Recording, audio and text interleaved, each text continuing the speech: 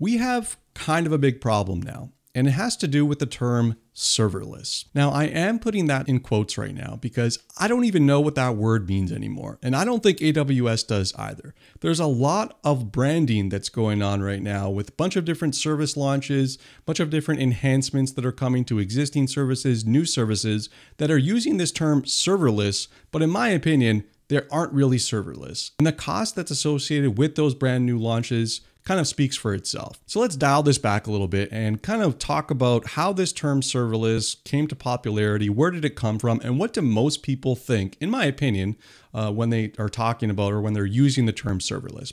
So I think most people would agree that serverless got popularized somewhere around the time AWS Lambda got launched, and for good reason, right? We used to rent servers from these different cloud providers, pay by the month. This new thing got launched. You don't need to pay for the servers. That's completely abstracted away from you, but it's a complete pay for what you use model. So if you use it a lot, then you're going to pay a lot. If you use it very little, you're going to pay close to zero. And they also have a very generous free tier.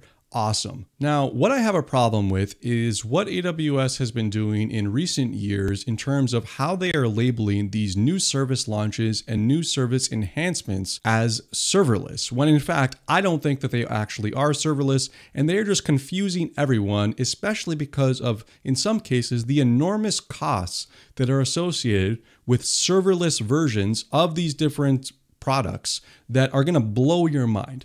And so I have a problem with this. Maybe it's in terms of kind of the terminology itself. Maybe it's in terms of how AWS is labeling and communicating some of these things. But I like to think when people talk about serverless, we mean scale down to zero, and it's pay nothing when you're not using it. And when you're using it, it's a pay for what you use model, right?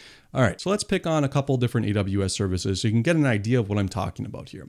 We're going to start with Aurora. So we're going to go from least bad to most bad, believe it or not. So we're going to start with Aurora here, and I think Aurora is a little bit of a special case because the Aurora serverless kind of product history with V1, which I don't even think you can launch a new server under V1 anymore, but that did support scale down to zero behavior. And when you were not using it, you paid absolutely zero besides the storage. Storage is fine, not complaining about paying for storage when you're not using it. That's completely expected. But the compute, I do have a problem with. So with V1, went down to zero, paid nothing. Awesome. V2, not anymore. They completely changed that model. So they use these things called Aurora capacity units, or ACUs. It's basically like the hardware or the memory or the different kind of characteristics of the compute node that you're using behind the scenes, or AWS is using behind the scenes.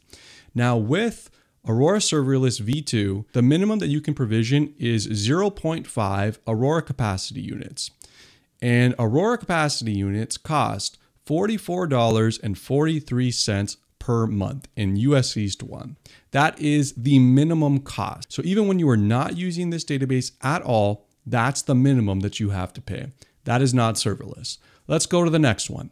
We're going to talk about Redshift serverless now. Redshift, data engineering, BI, analytics, all those kinds of good things. Awesome, right? It's really, really expensive typically if you're going to use the provision mode, but I think most people were pretty excited when Redshift came about with the serverless variant. Let's look at this one.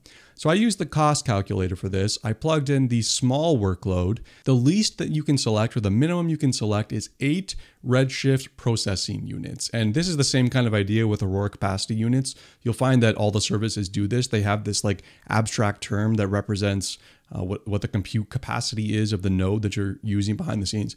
Anyways, each RPU is about 16 gigabytes of memory. Okay, fine. And this is with 1 hour of daily runtime. This is what the cost estimate is, right? So 8 RPUs, 1 hour of daily runtime. Total cost, $87.84. That's kind of a lot for when you're not using it.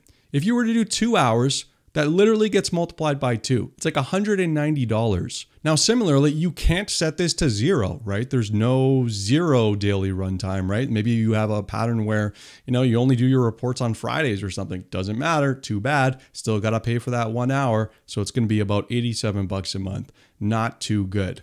Now, that's not even the worst part. The worst one, this is the granddaddy of them all in terms of worst cost model that exists today on serverless services in AWS, and it is AWS OpenSearch. They take the cake. So How much does this thing cost? So the minimum that you can specify is 2 indexing OpenSearch capacity units and 2 search and query OpenSearch capacity units. So there's kind of 4 nodes that you're using behind the scenes here. Total cost, and you're going to laugh because this one is ridiculous, $700.82 per month for the serverless version of OpenSearch. Absolutely mind-boggling. So as you can see here, there's a little bit of a problem with the terminology, right? Like they're calling it serverless. What most people think are serverless, it's not this. We think scales down to 0 when you're not using it, pay for what you use, blah, blah, blah, blah, blah. The problem is AWS keeps on tacking on this term, and all these new announcements that are coming out, serverless versions, awesome, but they do have a minimum cost that you need to spend per month. I do have a problem with this, and I think that there should be some kind of terminology change, at least from AWS's side, to make this a little bit more clear. I don't think these services that can't scale down to 0 should be called serverless. I think they should be called managed capacity. Much more reasonable in my mind. Like you're not managing the units of hardware anymore. You're just kind of setting some abstract numbers and letting it do its thing. I think that's a much more reasonable term here that will align people's understanding of the pricing model with what you actually get. And so this has kind of been a rant video, but I'm eager to hear about what other people think about this term serverless and what AWS has been doing with it in the past couple of years. So thanks so much for watching, and I'll see you in the next one.